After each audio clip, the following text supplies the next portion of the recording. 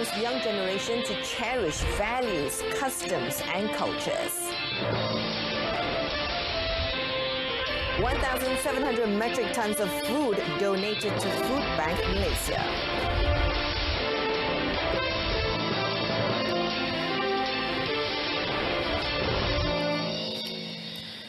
Good afternoon, welcome to News on 2. I'm Jessica Lee. Tun Dr. Mahathir Mohamad calls on the present generation not to allow humanitarian values, customs and cultures to erode or be sidelined in their pursuit of success in this modern age. The Prime Minister said they should instead capitalize on the advances in the digital and automation era to become more successful while holding on steadfastly to values, customs and cultures.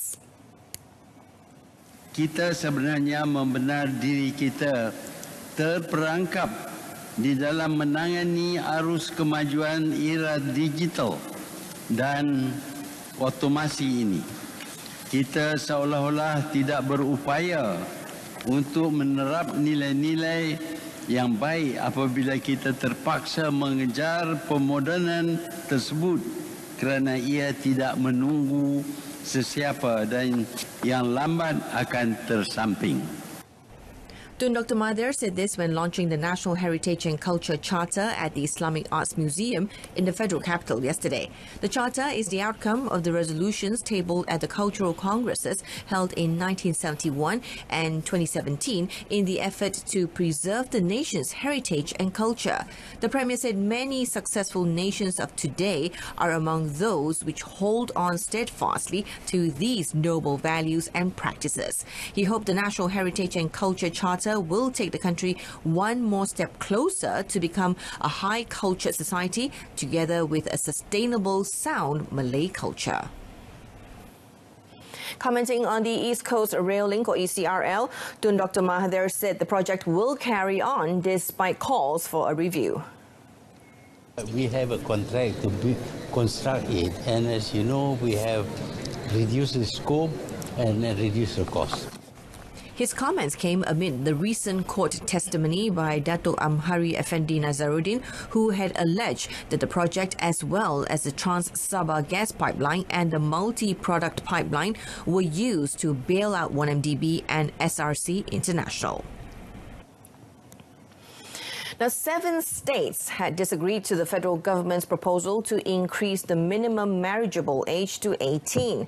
According to Deputy Prime Minister Datuk Seri Dr. Wan Azizah Wan Ismail, the states which rejected the change are Sarawak, Pahang, Terengganu, Perlis, Negeri Sembilan, Kedah and Kelantan.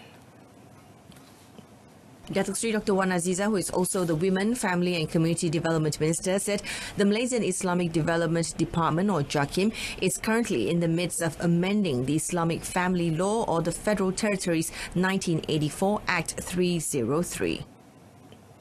Ada juga negeri yang tak setuju naik ke 18 je, 7 negeri ya. Sarawak, Pahang, Terengganu, Perlis, Negeri Sembilan, Kedah, Kelantan. JAKIM dalam proses pindaan Akta 303 menaikkan had umur perkahwinan kepada 18 tahun bagi perempuan. Manakala JAKIM telah buat penyelarasan di negeri-negeri untuk enactment undang-undang keluarga Islam di negeri-negeri. Sebab ini adalah bidang kuasa negeri-negeri ya.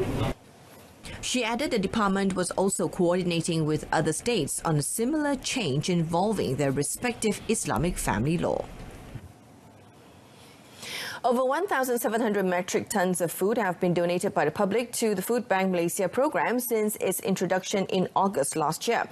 Domestic Trade and Consumer Affairs Minister Datuk Seri Saifuddin Nasution Ismail says a total of 311,189 B40 low-income household members have benefited from the program. Datuk Seri Saifuddin said the program will resume to alleviate the burden of B40 income families as well as for the management of food waste in Malaysia to achieve zero waste as practiced by over 65 countries including Japan, South Korea and Indonesia.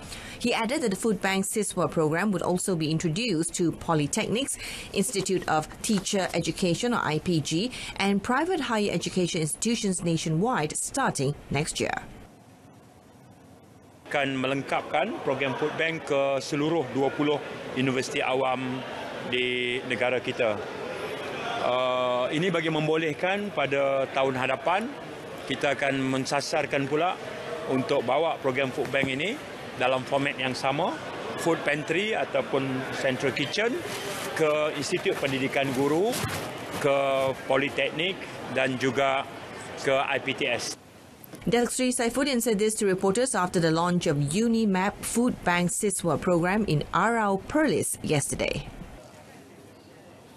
And that's it from us this afternoon. In our top story, PM wants the young generation to cherish values, customs and cultures. Join us again at 7 p.m. for more updates on the latest happenings. I'm Jessica Lee. See you then.